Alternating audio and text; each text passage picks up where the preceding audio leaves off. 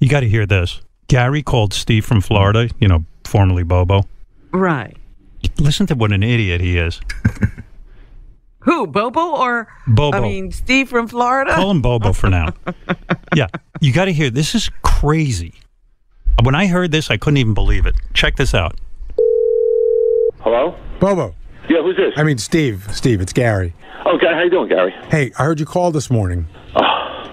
I was so worried that something happened. Here I am ready for the show, and all of a sudden, there was no show. And then... Howard had some stuff going on. Oh, he's okay now?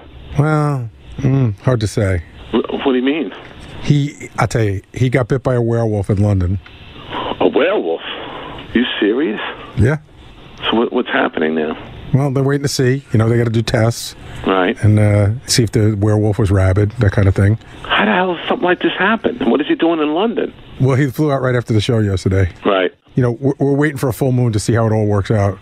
Holy crap. See, I knew something was going on. And then he alluded to the fact on Tuesday, I believe, that, I do have something going on. But now it's that, huh? Jesus Christ. I hope nothing happens to him. I'll be wrecked. Yeah, well, so listen, Bobo, I'm busting your balls a little bit. Really? Yeah, no, something really. I doubt I was fucking around with you a little bit. My head was about to blow off, because... No, the truth is, physically, he's fine. Good. His apartment was destroyed by a giant lizard. Giant lizard? It's funny you said that. I was saying it to my students the other day down here in Florida. Here where I live, they come out of the sewers. They're roaming all over the streets. So, yes, when you say something like that, I can relate to that. Yeah, no, it's crazy. This one's like the size of a Prius. It's roaming the streets of New York. They're trying to catch up with it now. Holy Christ. It's getting bigger by the minute. Yeah. I bet. That's no bullshit, because I lived through that as a kid. I'm traumatized to this day about sewers. Yeah, this one breathes fire. It's crazy. Breathes fire? Yeah, like a dragon. Oh, shit. Breathes fire, man. That sounds very methodical. All right, Bobo, please keep this whole conversation between us, okay? I will. I won't tell a soul, I promise. All right, thank you. How do you like that? It was methodical. It sounds very methodical. Does Bobo know actually nothing?